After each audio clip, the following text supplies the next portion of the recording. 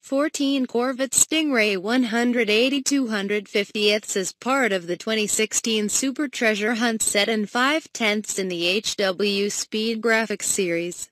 The Stingray has black Spectre flame paint that sports red and orange stripes with K and N in white on the hood and sides. The hood also has white headlights and the Corvette emblem, and the sides include a red Hot Wheels logo and TH in white.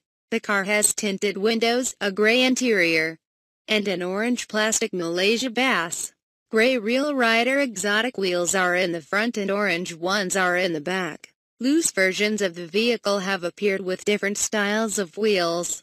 The sports car made its debut in the 2013 HW Showroom series. It is based upon the 7th generation Corvette produced by Chevrolet.